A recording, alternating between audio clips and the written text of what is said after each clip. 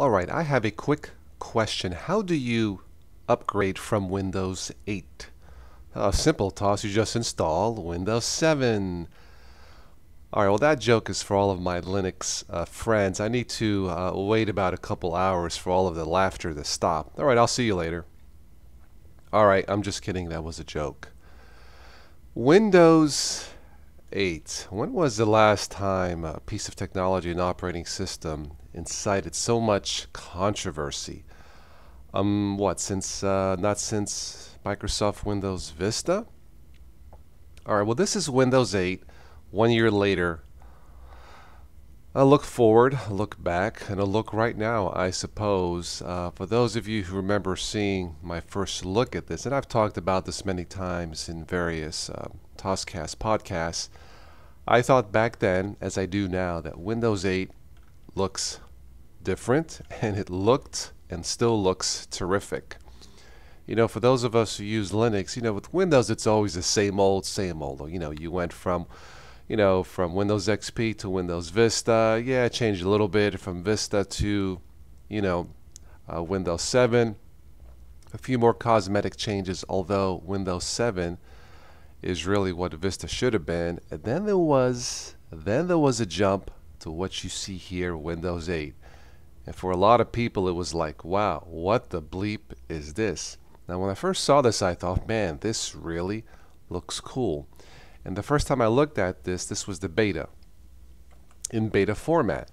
And I thought, okay, well this has potential, but you know, it seems like it's more optimized for touch screens than it was and still is. But like a lot of people, I was looking at this, and by the way, I love the super key. Just tap the Windows key, toggle back and forth, very user-friendly.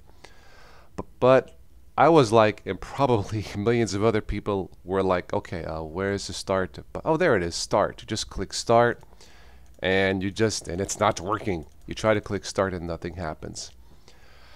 This was probably the #1 fundamental problem with Windows 8. But let's talk about the good first, briefly, and then I'll talk about the bad. The good part of this, as I said, it looks different. It's not the same old, same old. All you Linux users can't say that. It runs pretty good. I have allotted in this virtual machine. Well, let me just show you what I have running here. And I'm really surprised how smooth this is running. Alright, let's go to performance. Memory. I have allotted only about 1 GB of RAM. That's it. You know, running this alongside Ubuntu. Now, let me just say from the start, you should not be running Windows 8 with just 1 GB of RAM. If you do gaming or multitasking, it's probably going to crash and it's probably not going to run right. But for this demonstration purpose, you know, as I was installing this, I'm thinking, man, this is going to crash. I'm wasting my time.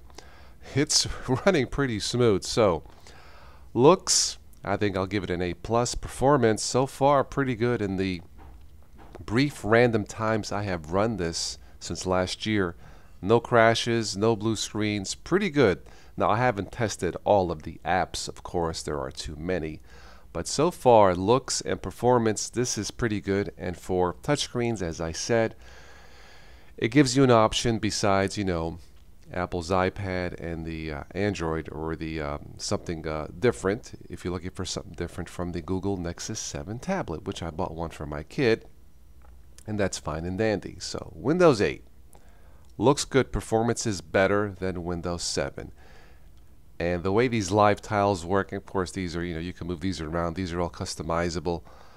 That's good too. That's the good parts of this. What are the bad parts? Well, as I said, I think for a lot of people this was just way too much of a shock, a transitional shock from Windows 7 to Windows 8.